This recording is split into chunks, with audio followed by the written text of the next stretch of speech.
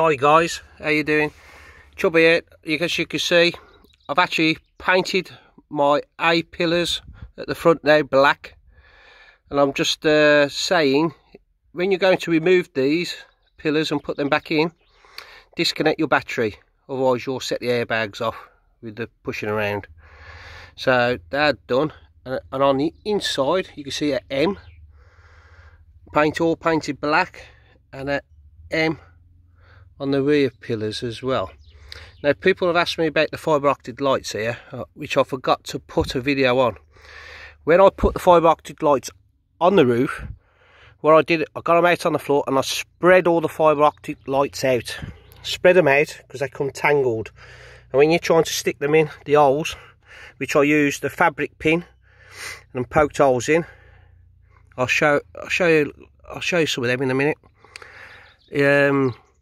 And then as I put the fibre optic lights in the holes, a couple of inches through, then I glued them at the top. And then I pulled all the fibre optic lights over into this far left hand corner to run down inside. And as you can see, they just come out here. Little grills here underneath. I'll just cut a few of them out to put the holes through. Now the reason I haven't put my motor behind is because I've got a big motor and it wouldn't fit.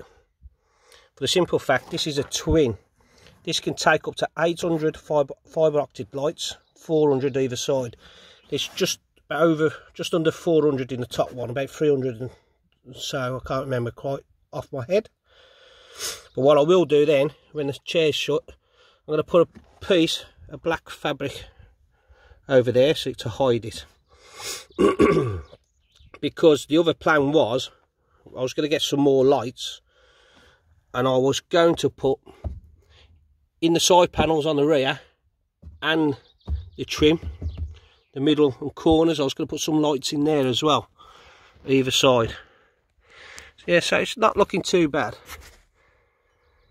I've done a bit of paint on the doorbell, seat belt trimmings.